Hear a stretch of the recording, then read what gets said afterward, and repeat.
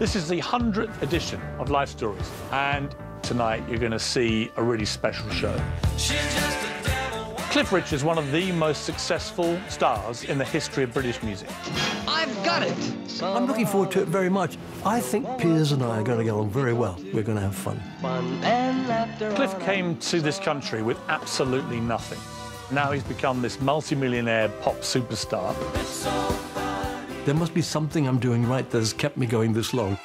As everyone knows, Cliff's been through a pretty rough few years being investigated for alleged sex abuse. It really did tear his life apart. I have to touch on the bad past now because I'm past it. I'll never be over it, but I'm past it. You don't get to be as successful as Cliff Richard without having a pretty steely streak. But tonight, I want to get the great Cliff Richard interview. Piers, I may not have the answer to everything, but we need to talk.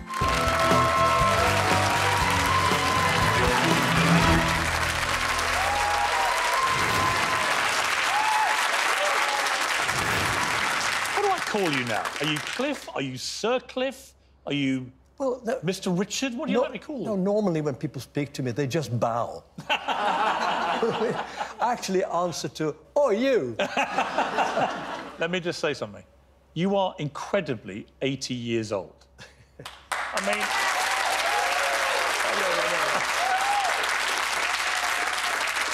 And you look about 50. I'm 55 and look about 80. I want to take you back 36 years when I did my first ever celebrity interview for the Wimbledon News. And here we are. This is us 36 years ago. Look at that. All I remember is you were so warm, friendly, helpful to a young trainee journalist I was then. So actually, you're responsible for this. Don't blame me. And I read the other day that you're now the same weight that you were in 1962. Is that right? Yeah, I am. I mean, that's incredible. Well, it's not if you work hard at it. I'm not even the same weight I was in January.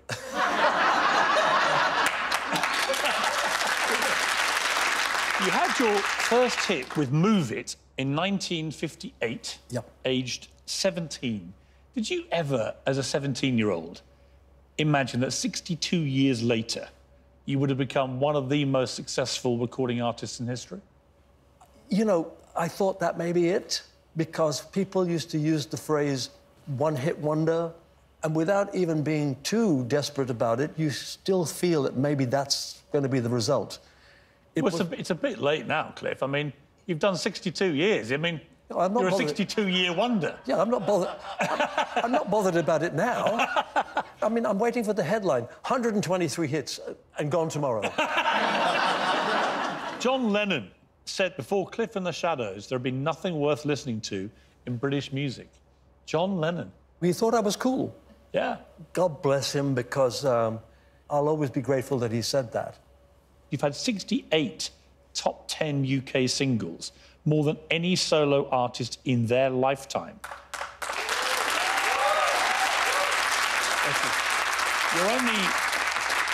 You're beaten by Elvis, but 21 of his came after he died. So actually, you know... I know, but I'm not that competitive. My mind is whirring and thinking one other thing about all these record sales. Ka-ching. Yes.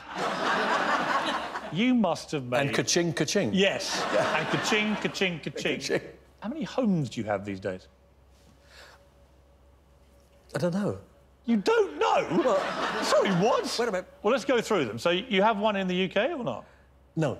You've got rid of that? Nothing in the UK. Barbados? Barbados. Portugal. Portugal. I have an apartment in New York. Yeah. Wait, if you could only live in one for the rest of your life, which one would you live in? I'm drawn to the sun in Barbados. Every morning, I open the curtain and I see the Caribbean. And I think to myself, how the hell did I get here? You gave us a picture you liked of yourself at your home in Barbados. I liked that because it was only about 18 months ago. I had been through a really, really bad time of my life. When I did that photograph, I got a friend to take it on the pool side of the thing. I feel like I'm past it, and I smile. I put my head behind my head. Just for those who don't know what you're talking about, this was this infamous police investigation into alleged sexual abuse, which then all got thrown out. You were completely exonerated, but that picture came after that. I went through a terrible time. Well, you gave us another picture, which I think tells the story. This is a very different image. Well, explain what this is. Within 4 months of my accuser setting fire to my life, I had a pimple on my head, and I was in Portugal, so I called a friendly doctor I know and said, "Can you come and see me? I don't know what's wrong." He came the next morning and he said, "You have shingles." And I said, "Well, how can I get shingles?" He said, "Stress." It was so dangerous, because see how close it got to my eyes? Had it happened in my eye, I might have gone blind.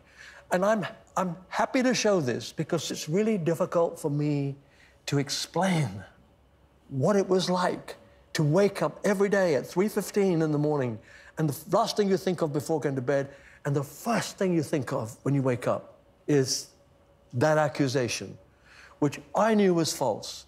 God knows is false. We're going to come to this a little later, because obviously an enormously difficult time in your life. But when I see that picture, I mean, that's a picture of a man who's been to hell and back, but he's got back, isn't it? This picture says it all. I feel happy and healthy.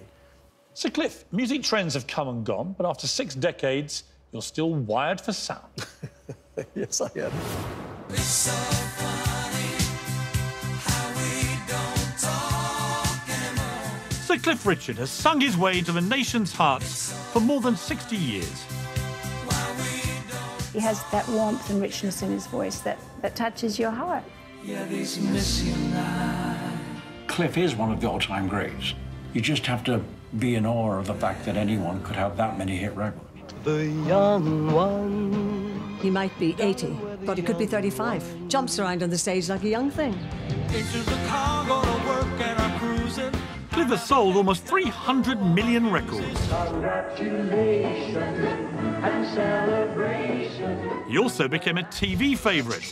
This, as you probably know, is what they call discotheque dancing. And a movie star. We're all going on a summer holiday. Cliff had to learn to drive the huge bus. Another little talent, a bus driver. Cliff first burst onto the scene in 1958, aged just 17. Come on, pretty baby, let's move it and groove it. And his very first single, Move It, changed the course of British musical history.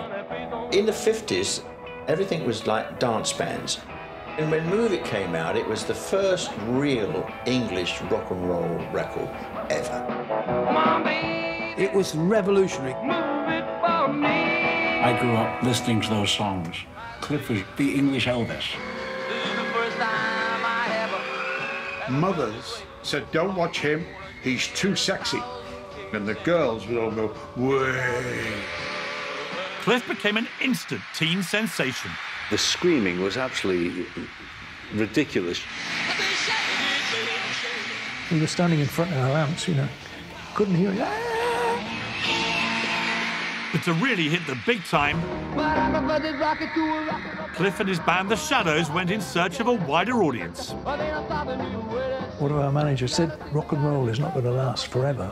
You've got to broaden your appeal. I got myself a crying, talking, sleeping, walking, living doll. It turned out that he could sing not only rock and roll, but he could sing ballads. Look at her hair.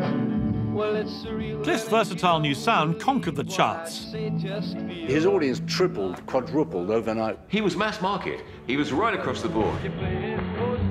He was soon the biggest selling singles artist in the world. But as the 60s became the 70s, Cliff went out of fashion. The music scene had been changing quite a lot. In the 70s, glam rock comes along and Cliff doesn't seem like such a big thing. Cliff's hits dried up. He lost credibility within the music industry. But in 1976, Cliff fought back with the perfect riposte to the critics. Devil Woman was a million seller. Brilliant. His first million seller in America. Suddenly, he'd been reinvented, and he was back with a vengeance. I mean, they were state-of-the-art records. Cliff re-established himself as one of the great British singing stars. Back at the top, Cliff powered through the 1980s. By the late 90s, Cliff's albums were still selling in their millions. But at nearly 60, some broadcasters reckoned he was past his sell-by date. His latest single entered the charts at number 10, yet many radio stations refused to play it. And it was him to not like Cliff. We don't play Cliff Richard on Virgin. He's not one of our artists. Yeah. We wouldn't play him. It is a policy. They picked on it to show they were going to be modern, so Cliff had to go. It hurt him. It definitely hurt him. Cliff can be quite stubborn. He was determined to prove them wrong. In November 1999, Cliff released an anthem based on the Lord's Prayer to celebrate the coming millennium. It was the perfect commercial and spiritual thought in one. Cliff knew it connected with his audience, and he was right. 40 years after his very first hit, he was back at number 1. He always manages to come back. He stays current, which is the true mark of a true talent. He survived everything, and that's because of the relationship between him and the British public. He's a phenomenon.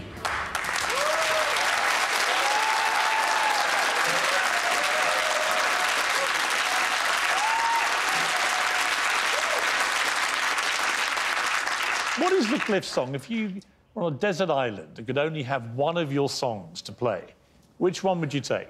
It's hard to... Let me answer it a different way. If a Martian landed here on Earth and we all had to show him what you do, I'd play Devil Woman. Yeah. I'd say that. But otherwise, you know, I mean, I've been so fortunate. Some of the songs you've been listening to, We Don't Talk Anymore, is the biggest selling single I ever had. It's a perfect pop song. Devil Woman, what I find the perfection of that one is that it's got a great guitar riff, it's kind of heavy in a way, it tells a story, and it has a great chorus. Is it too much to say that Devil Woman took you from being uncool to cool again? I thought I was always cool. Well, I think it's other people I'm talking about. For me, cool is the success. If someone is successful, I said, that is really cool. Someone said to me, a journalist said, come on, what reasons did you have for singing congratulations? And I said, about 1.5 million. You've had 60-odd years of endless press speculation, which I know has incredibly irritated you, about your sexuality and the way you lead your private life and stuff. And you've quite rightly said, actually, it's nobody's business, and that you quite like being an enigma when it comes to it all. I love the word enigma because it means they don't understand what you're really about. And for me, I like that. I don't know that I am an enigma, but the very fact that they don't understand me means that I probably am. You've had a number of girlfriends. Betty Clark, Janice Berry, Delia Wicks, Jackie Irving.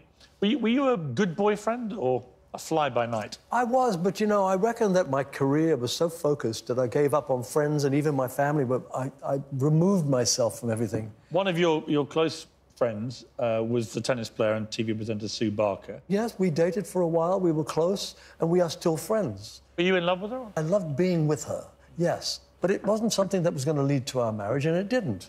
What about Una Stubbs? Well, everybody loved Una. She said, we've been keen on each other for a while and then turned into a romance, although I always kept very quiet about it. Even my closest friends didn't know.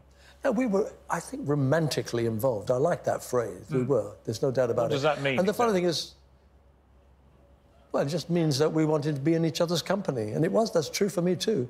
When, you know, it's time... In a romantic sense. I mean, that means... Sorry? In a romantic way. Yes, I bought the dinners. How many times in your life have you been properly in love? I think there were a couple of times when I felt that, in fact, in the case of Jackie Irving, I went to my manager and said, if I got married, would I survive my fans? He said, you might lose 25–30% of your fans. I went, you're kidding. I'd lose a third. I broke up with Jackie. Seriously? I can't make you understand.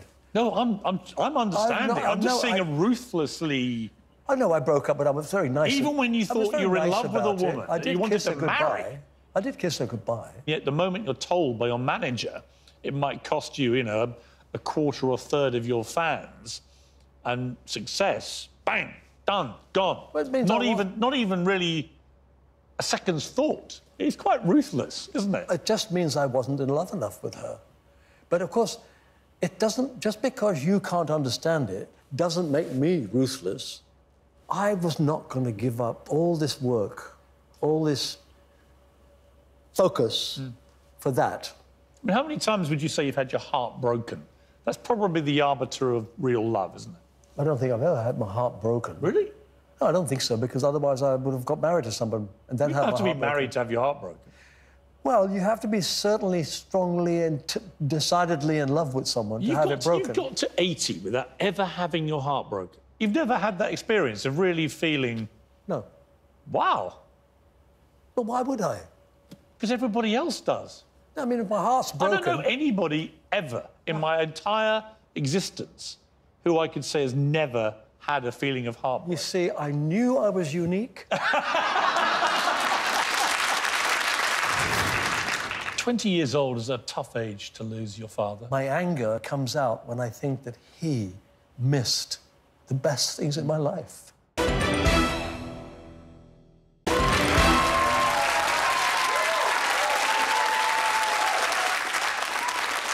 Let's go back 80 years to the very beginning. You were born Harry Roger Webb on the 14th of October 1940 in Lucknow in India.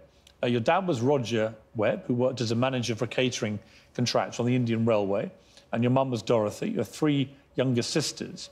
You actually spoke Bengali for a while. Yeah. Can you remember it? Oh, chup rao. What's that? Shut up. No, my mother said I was getting good at it. You know, when you're 7, I suppose you can pick it up easily. My friend was Bengali, so I probably picked up words. Did you get many japs? Jabs? Cuffs around the head, apparently. Oh, japs. Oh, japs. Oh, yeah, they called a jap. Oh, yeah, I used to get that. And my dad was a disciplinarian. He was always make sure that I was up to scratch. Your family left India when it gained independence from Britain, arriving at Tilbury Docks in Essex on the 13th of September, 1948. And they arrived with £5 sterling, equivalent to about £200 today. Yeah. For the whole family to start a new life. I guess my dad sold everything we had. We arrived with that little amount of money, and of course my dad couldn't get a job. You lived in your grandmother's neighbour's spare bedroom, sleeping on mattresses on the floor. Funny thing is, my sisters and I often used to get together, and I said to them once, "Do you remember being unhappy?" And they'd all say, "No." And I said, "Nor do I." Now, how the heck did we get through that when, in fact, we can all remember 3 main meals a week was 2 slices of toast in a soup bowl with tea poured over it, milk and sugar. So that means they were pretty well poverty-stricken, and yet none of us can remember being unhappy. You had a magical moment coming from India when you got here, and something happened. You went to the window and you saw this weird stuff falling. Snow. It was snow. Which you'd never seen. Never seen it in India.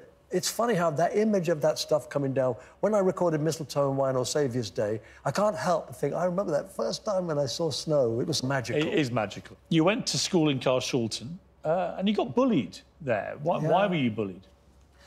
So I would have been dark-skinned at that time, and they somehow knew I came from India. So they called me Indie Bum, and I was always in battles on the playground. Well, it's interesting. In the book, I was startled by this. So, in your book, The Dreamer, your new autobiography, you say, "It might surprise people, but I was tough at school. I had to be. If the other boys went for me, I would get them on the floor and punch them until the blood flowed.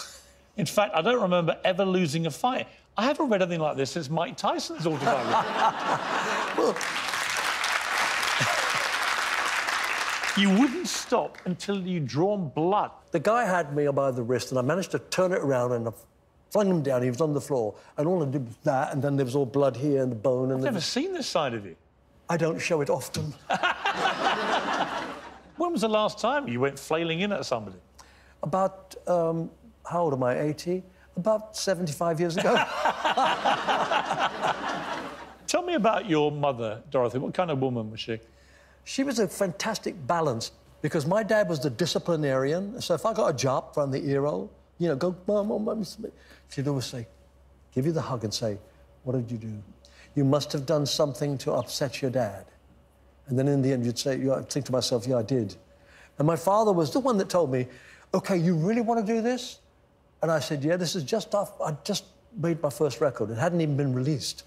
And I said, yeah, Dad, I really want to do this. He said, well, from now on, you're going to have to try to be the best you can for every time that you do anything.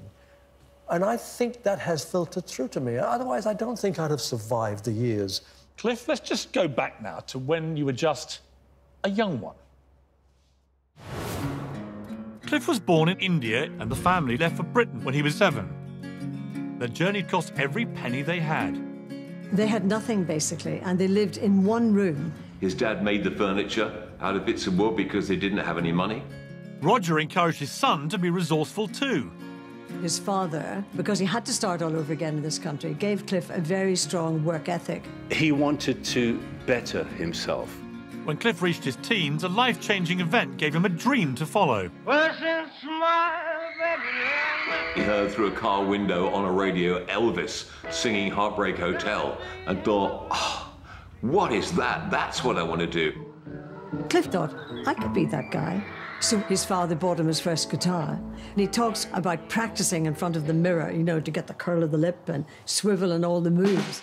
With his family cheering him on, Cliff began performing on the gig circuit, where his vocal talents and sharp style made him stand out from the crowd.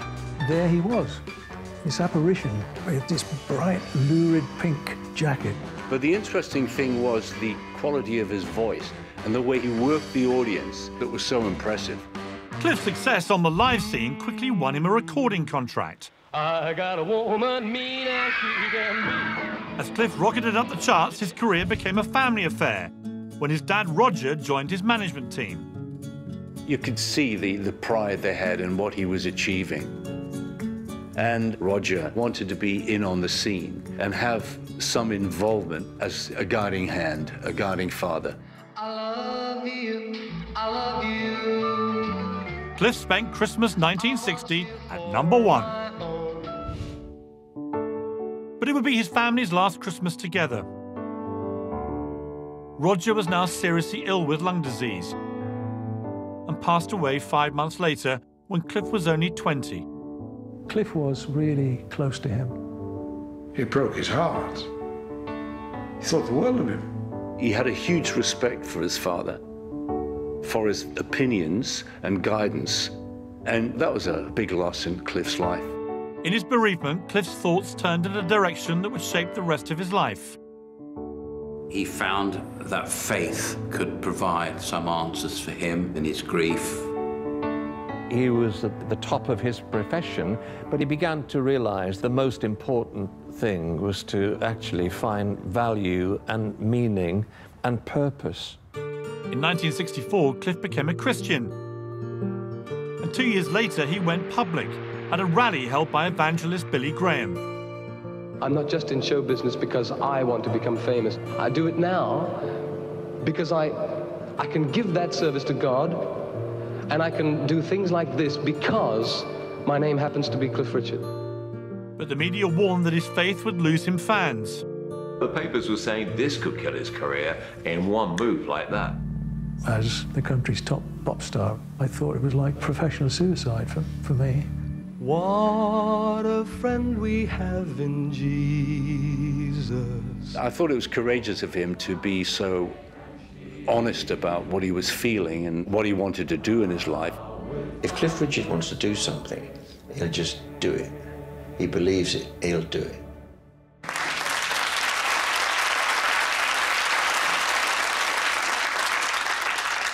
20 years old is a tough age to lose your father, especially when you're very close to him and he's such a pivotal influence in your life. Yeah, it wasn't easy for any of us, really. But he was a naughty person, you know, because he did smoke a lot. He was taken to a local hospital in Enfield. And when we went there once, the nurses were absolutely angry with him because he had found a way of secreting a safety pin. He was in an oxygen tin. And he'd got his pin and he'd undone the thing and was unzipping it from inside and was about to light up. I mean, the whole thing would have gone up in flames.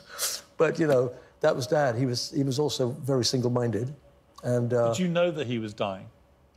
Not until the doctors put him onto oxygen. I'm thinking, oh, my God, this is not going to end well. And he didn't last too long in that hospital. Did you get a chance to say what you wanted to say to him? No, I didn't. That's why I feel sometimes that my anger, if I've got any, comes out when I think that he missed the best things in my life. I mean, he never saw the knighthood. Everything like that, that he was the one that was right behind me, and when he became part of the management group, he's the one that really kept me on the tracks and would continue to remind me, this is what you got to do. And so for me, it was a horrible, horrible loss. Of all the things your father missed, what's the one moment you would have most liked him to have been able to see? When the Queen came to me with the sword, I was a nervous wreck. And when she tapped that on my shoulder, had my dad been there, it would have been fantastic. I would have loved him to have seen that. Did you speak to the Queen on the day? Did you say anything? Well, we had to meet this guy beforehand, and he said, do not say anything unless the Queen says something to you. So I knelt there, and she put the sword on my shoulders. Then I was told to stand up and lean forward, and she will put the emblem around your neck. And then she said, "Ew, it's been a long time coming." And I went, honestly, I was so overwhelmed. I said, and then I walked off. And I said to my sisters came with me that day, and I said, I can't believe this happened to me. The Queen must have gone back saying, why didn't we give the knighthood to someone who could talk English? Your decision to become a Christian, obviously a massively important moment in your life. What was the driving force for that? Well, the guy that got me interested was Brian Licorice Locking, who just passed away 4 or 5 days ago. He was a Jehovah's Witness. He was very vocal about what he believed. He was proud of it. And so it started me off thinking. Got back to the Bible, and I started reading the New Testament. I found out things that I didn't even know. And so there came a point in my life when I'd met friends who were Christians, and they'd say, well, the thing is, Jesus loves you, he wants you, but you got to ask him to be part of your life. And I did. That's what I did one night. I lay on my bed. I said, please come into my life and change me. I suddenly realized that I could actually be the person I was and still be a Christian. And so that's how it's been ever since. The horrifying thing for you, I guess, would have been, how do you disprove this? I'm thinking, I could actually end in prison as an innocent man.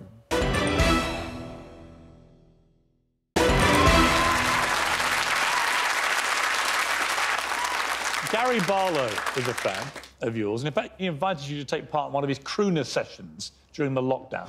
It's so funny how we don't talk anymore. It's so funny how we don't talk anymore. But I would be Fantastic. So that was in lockdown, and you and Gary Barlow obviously in different places. But... Yeah, I was in my bathroom. Yeah. Well, you know, when they say do this, I know the expectancy from the public have become quite low. You know, they don't expect you to be sounding like your records, but I like to get close. So I tried everywhere, and I thought, wait a minute, the bathrooms have always got lots of tiles. So I sang over the bath, which is also a great echo, and that's why I sounded better than Gary.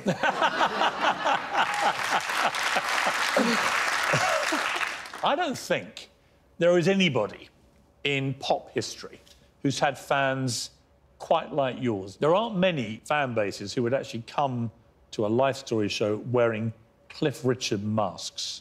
That's the dedication. I mean, I'm surprised that I don't have one. In fact, I'm hoping to get one before I go. Over the years, your fans have shown their love for you in some unusual ways. There was a parcel delivered to you at a venue in Edinburgh. Do you remember? Yeah, I do. I'll never forget it. This box was like that big, and I thought, and it was quite heavy. I thought, someone has sent me a television. I thought, that's great. Anyway, and as I opened it, this girl jumped out, It wasn't just me, the rest of us in there nearly had heart attacks. And then she said, could you sign this for me? Was an autograph all she ended up with? Oh, she got an autograph and a kiss on both cheeks. Have you received marriage proposals from fans? You must have done. Oh, well, when I first started, yeah, but I've had people claim that I was the father of their child. Yes, I know. One woman wrote to you with the big news that you'd fathered her child in Brighton. I know, and I was in Bournemouth that day. Cliff, as he grew from pop star to national institution, it seemed as if congratulations were in order. The child is a king, the carolers sing. In 1988, Cliff marked 30 years in the business, and his latest #1 was a cracker. Cliff and Christmas go together like turkey and stuffing, really, don't they? In my career, fighting Cliff for the Christmas #1 was like the hardest thing I ever had to do. Cliff's had 4 festive chart toppers, a record rivaled only by the Beatles. He's managed to balance those two worlds of music, the Christian music and his pop life, and they seem to just merge really well. People know that Cliff has a deep faith, and therefore his Christmas songs actually do have an extra meaning. Cliff's beliefs have also shaped his life outside music. Cliff is also a wonderful philanthropist, and he's helped a lot of charities. He knows how marvellous a life he's had coming from nothing, so he's always wanted to give back. Over the last 50 years, Cliff has raised millions for Christian charity Tear Fund and supported humanitarian projects around the world. He's been involved in Africa, in Bangladesh, traveling to visit those communities where health or perhaps clean water is an issue. Well, the water comes down the pipe from the hill and comes out of this fountain, and of course it's really good water and it's drinkable. He doesn't sort of brag about his charities, he just does them quietly. For his charitable achievements in 1995, he was knighted by the Queen. Cliff was so proud when he became a Sir. You could see the beam across his face. This was the first time that a British pop star had been knighted. It was an incredible accolade, hugely deserved. I can't think of anywhere in the world I'd rather be than here, and I'm sure this is going to be a great sing-along. As a Knight of the Realm, Cliff became a fixture at state occasions. All going on a summer holiday. From VE Day commemorations to the Queen's Jubilees. The organisers turn to Cliff because they know he has the widest possible appeal. Cliff has really woven himself into the fabric of British life. Got myself crying, sleeping, walking, living dark. He's very much part of the establishment and treated with great respect. And he really enjoys that status. But Cliff's gilded role in public life was dramatically derailed in August 2014. Without warning, police searched his Berkshire home as part of an investigation into allegations of historic sexual offences, which he vehemently denied. I just knew it was wrong, but the torture that he went through in the process of the investigation, there was night after night when he never slept. We saw how thin he got. I remember once giving him a hug, and all I could feel were just bones. I just felt so deeply sorry for him. Cliff was never arrested, but it took 2 years for prosecutors to announce that he would face no charges. In 2018, he won damages from South Yorkshire Police and the BBC for breaching his privacy through coverage of the original police search. But Cliff's ordeal had left deep scars. I don't believe you can be through excruciating pain like that without it having a long-term effect. And I do think it took a terrible toll on him. Well, it did take a terrible toll. Yeah, it did. And this was the worst period of your life. The moment that you first heard about the police search, you were at your home in Portugal. How did you hear the news? I was going to join my sister, her partner, and a friend of mine to go to the winery of the guy that introduced winemaking to me.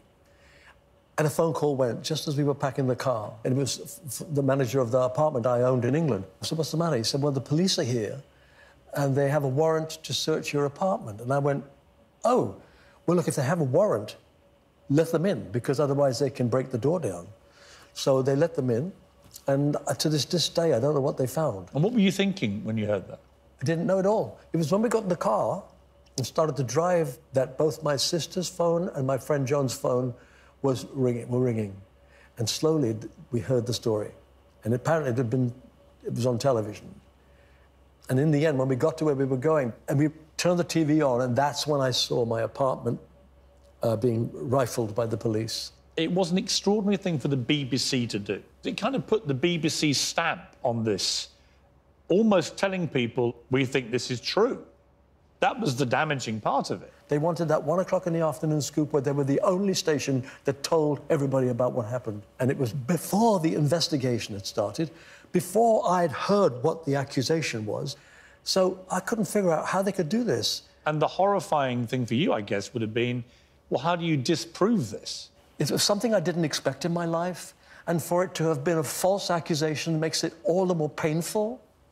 My accuser said that when he was 13, he was abused by Sir Cliff, and it was in a Billy Graham crusade, and he said, but he can't remember whether it was 1980, 81, 82, or 83. Now, when I checked the diary, I was with Billy Graham in 85. Now, I can't figure how the guy couldn't remember which year he was 13. Because if he was 13 in 80, he'd have been 18 in 85. So there would have been no story to tell. The day after the raid, your good friend John McKellen, he found you sobbing on the kitchen floor. What were you feeling? I had fallen down because what I had thought was, oh my God, I'm in a pit, and I don't know how to get out of this pit. My career rests on it. Everything that I'd lived for rested on this. I'm thinking, I could actually end in prison as an innocent man. And suddenly my legs just went wobbly and I went to the floor. And thank heavens it was John that came in, and he got on the floor and said, he was a priest. So he obviously has a way of dealing... Just for those who don't know, John, he was a New York priest. Yes. And became a very good friend. And he shares your life, your home, right? Oh, yeah, absolutely. And he just said to me, did you do this? And I said, of course not. He said, have you ever done anything like this? I went, absolutely not. He said, then I believe you. God believes you. Stand up. You can do this. Did you think it was all over? These allegations are so bad that whatever happens here, I'm done. I did think that, yeah. I was embarrassed to go out. I mean, I was embarrassed because I thought somebody might believe it. 2 years go by without even you being arrested. I mean, the whole thing is, it's like a slow form of torture. Sometimes I'd wake up, you know, in the night, and I'd feel the pulses going boom, boom, in my head, my heart, and I thought, I could die of a heart attack. When everything was dropped and you won the action against the BBC, a substantial amount of money, did you have a moment where you actually thought, oh, God, this is over? I sat there, and all I could feel was ultimate relief. That was the real end of everything. I was able to start smiling and feel that I'd really, really got past the whole thing. Your sisters must have been very important in that time. Tragically, Donna died. Yeah, That must have been another hammer blow to you. She was still alive, fortunately, when she heard that the police had pulled out and that there was no more. In fact, the last memory of her I have, she was in bed, very sick. She died not long after that. But my sisters and I were there visiting her, and I told her it's all over.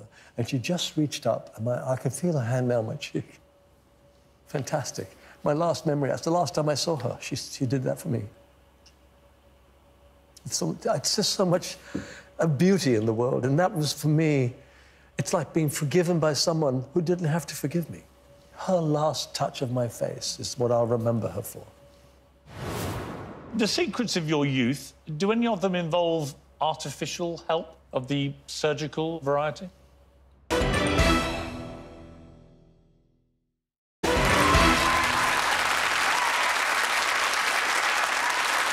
Now, every year for the last 42 years, you've released an official best-selling calendar, selling 3 million copies. We've got a classic Cliff calendar shot here. I mean, that's sort of, it's almost Baywatchy, that one, isn't it? Touch of the Hasselhoffs going on there. But you were in your 70s there. Well, I've told them if they want to do another calendar, I'm not taking my shirt off ever again. I'm past that. Is that your body, though, right? Yes, it is my body. I mean, you were... But that's not my head. The secrets of your youth, do any of them involve artificial help? Of the surgical or Botox variety? I tried Botox, and my eyebrows fell off. Well, they actually fell down. It got rid of furrows in my forehead, but my eyebrows dropped. And I didn't like the look, so I didn't bother. You know, when I smile, I get about 6 lines. I'd like to say to someone, can you get rid of 3 of them? Please. Please. I'm 55. I look nothing like that. Well, just have a... Instead of having a facelift, have a body lift. In the autumn of 2018, with the investigation and legal proceedings finally over, Cliff got back to doing what he loves most. It's where he should be, in the recording studio. Can you give me more volume? What's happened has happened, and he just picks himself up and carries on. Popular music is Cliff Richard's life. He's not going to give it up. They're never gonna break me down. It was Cliff's first album of original material in over a decade. You know I'm gonna rise up feeling strong. And the title track, Rise Up, sent a message to the world. It's a kind of cathartic album. It said, although it's been difficult and a bumpy ride, I'm strong, I'm coming back, and I will rise up. Cliff soon took his new material out on the road. He's now been performing live for 64 years. Go to a Cliff concert these days, it's staggering how well his voice has held up. She's just a devil woman. And he still cares about the songs. You can see that they still mean something to him. I saw him at the Albert Hall, bump, having a rock and doing it. Smashing. Cliff has always sold out. Wherever he's played anywhere in the world, it sells out in 24 hours. He knows the public want him to do it. And I think his commitment to the public has been amazing. In return, Cliff's army of fans are renowned for their devotion. I can't believe... Do you love me? Cliff has an incredibly loyal following. I think once a Cliff fan, you stay a Cliff fan. Cliff's fans love him. They'll buy tents and camp outside of theatres to get to the front row. I mean, they absolutely adore him. Very long. Can you quieten down? I can't hear me. As Cliff begins his 9th decade, remember, it's just a number. He's still at the top of his game. I want to see his birth certificate. I don't believe he's 80. He's aged really well. He looks fabulous. He looks like 30, and he isn't. I'm furious. He works out, plays a lot of tennis. Yeah, he looks good. The bastard. To mark his 80th birthday, Cliff's about to release a brand new record. It's his 105th album in what has been a truly extraordinary career. Cliff might be 80, but he is still very curious musically. He's interested in trying things that he hasn't done before. Cliff always feels there's more to do. Never mind about Cliff's 80th birthday. I think he'll want a hit album when he's 100 years old. Cliff will go on forever because he cannot give up music. He just loves it so much. Cliff, a very, very happy 80th. Cliffy, happy birthday, my friend. Be well, be safe. I love you very much, and I hope that you have 80 more.